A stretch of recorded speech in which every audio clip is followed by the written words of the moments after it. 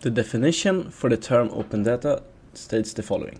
Open data is the idea that some data should be freely available to everyone to use as they wish, with the restrictions from copyright, partners, and other mechanisms of control.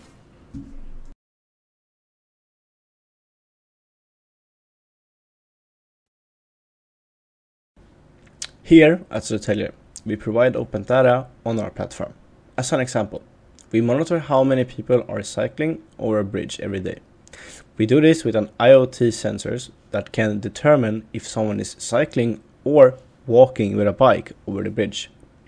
This data is later uploaded to our platform, which is updated regularly. Here you can also see how many people each hour are going over the bridge. This information is very useful for companies who wants to know how many people are on average bicycling over the bridge.